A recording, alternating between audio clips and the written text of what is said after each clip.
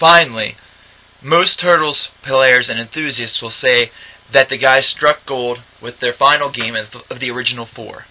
Teenage Mutant Ninja Turtles 4, Turtles in Time, for the Super NES Entertainment System. Let me tell you something, this is the epitome of a Turtles game. This one is absolutely fun. This is one that resembles the arcade game to a T, so everybody who loves the arcade game, this is the game that you want to purchase. It's not something that's difficult to find. I'm typically able to find it either at swap meets or on eBay, but personally, I don't know why people would sell it. This is a wonderful game. It's one that I rented frequently and have on an emulator. The reason why I never purchased it was because I was a poor little bastard and cared more about other things, like my NES, even though the SNES provided serious upgrades. I don't know. I guess I was just hooked on nostalgia. But in this game, there's right adequately enough, the Turtles in Time name is true to its form. You go back in time to 10,000 BC, primitive turtles. You go onto a freaking pirate ship. You go into space. You go into multiple locations. This is something that's not just based around New York, which is a really neat feature. Because you know what? The Turtles can hang around in New York all they want. They can do the New York thing all they want, and that was something that made the series popular because for a lot of people, it hit close to home. It hit Americans close to home because New York was a city that for some people was their own backyard, or for other people that maybe were in LA or Chicago or Seattle, they could imagine it being their city. Now this game also had something else that you're really going to enjoy. It featured multiple attacks, and the attacks generated multiple points. You could flip them behind your head. You could bash them from side to side. And my personal favorite, you could throw them into the screen. In fact, for the longest time, whenever you face Shredder for the first time, a lot of people don't know what you're supposed to do. Because Shredder is here, he's shooting at you with these ray guns, and you're fighting what seems to be an endless supply of foot soldiers. Well, what do? You decide to throw them into the screen, and bam, there you go. You're defeating old Shredhead. That's pretty freaking sweet. The graphics on this game definitely utilized the 16-bit engine that was inside of the SNES system. It was definitely a huge upgrade. Let me tell you something. Everything was fluent about this.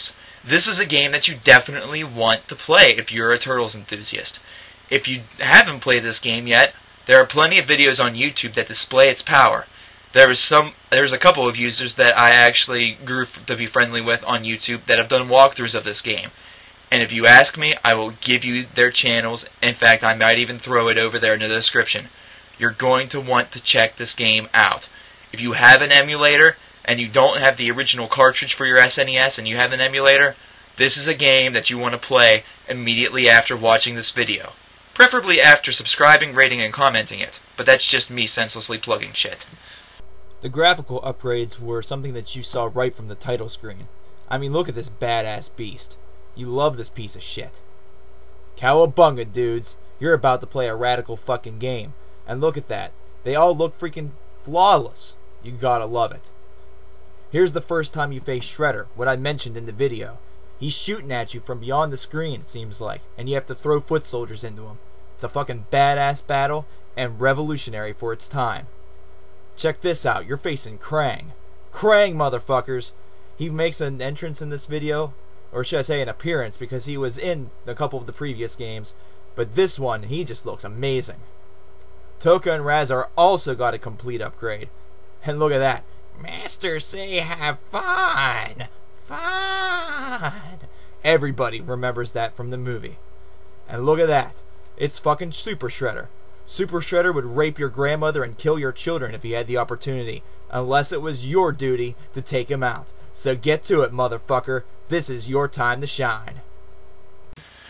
So it's really hard to tell how we got from a button full of ass to a button full of amazingness in 4 short games. It's almost like they simply learned from experience.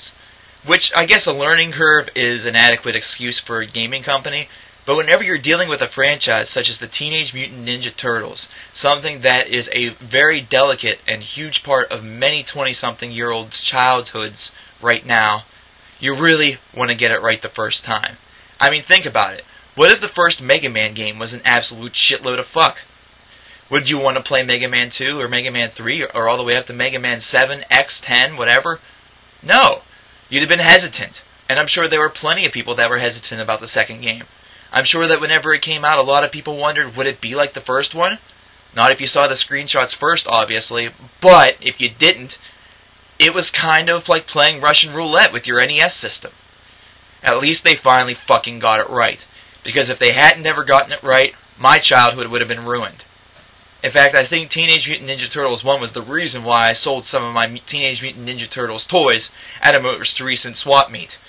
Simply because I thought about that game, and in a total lapse of judgment thought, well fuck, I don't want to be associated with this piece of shit. It's a piece of dog turd that needs to be recycled. Well, it was recycled to some kid who probably broke it. And now I really regret that. Hopefully you guys won't regret playing Teenage Mutant Ninja Turtles, the first game.